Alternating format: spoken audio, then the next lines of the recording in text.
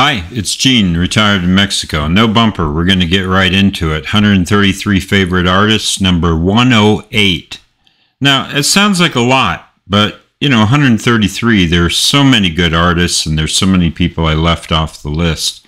So I've got the criteria below. Basically, I made playlists for all these artists, including this artist. You can go down below and you can click on it and play my 80-minute playlist, 80 minutes, which is the length of, what a CD can hold. And then have I seen the artist live? Do I read articles about them? What's my general interest? So that's what I did. And if you want to support me, hit the like or subscribe button. I also have a Patreon page. The link is below.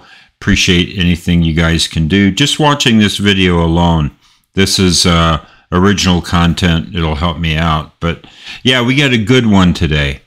We got a good one. And if I give you any hints at all, you're going to know right away. If I tell you where the artist is from, but I'll tell you that the artist started in 1977 and is still going strong today.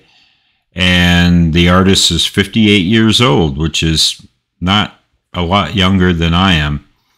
So kind of surprising perhaps. But if I told you that it's a woman and she was born in Reykjavik, Iceland, there you go.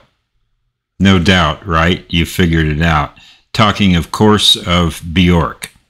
Have I seen Björk in concert? Technically, yes.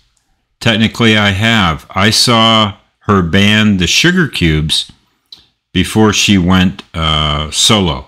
So before debut. And I used to have that CD. I sold it. I think it was called Life is Good or something like that.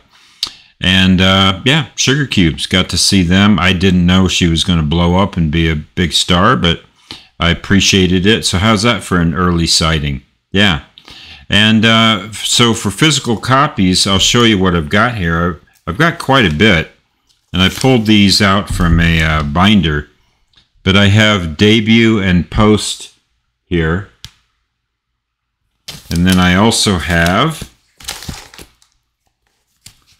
Selma Songs and Vespertine. And then I also have Medulla right next to this Black Sabbath album. So yeah, I keep some of my CDs in binders. And I used to have Volta and Vulnicura in Digipacks. But I sold Vulcanura, and that was kind of a collectible version of it. Yeah, it was a double CD and it was special edition. But because I moved to Mexico and it was kind of fat, I went ahead and sold it and used the money to move down here. And then Volta, I think, is down at the record store here. I think that's still technically in my possession, but what do I like about Björk? Yeah, everything. She's an artist who's weird and wonderful, right? My favorite album is Vespertine. In fact, I did a ranking of Björk's 21st century albums and my favorite 21st century songs.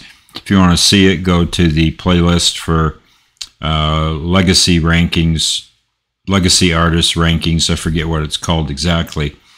But yeah, I love her, and I'm always reading up on her and interested in what she's doing. Of course, she's a fashion plate too, and a DJ, and all these other things, and I find her just fascinating. And what a voice. Totally unique, signature sound, and the way that she merges pop music with electronics and has these really out there lyrics. Vespertine, a song like Cocoon or Pagan Poetry, so intimate, and she's really bringing you into the feminine experience, and yeah, I think it's wonderful. She and Joni Mitchell are two artists that just help me understand the feminine experience. So yeah, but she's tough as nails too, isn't she? So she's everything.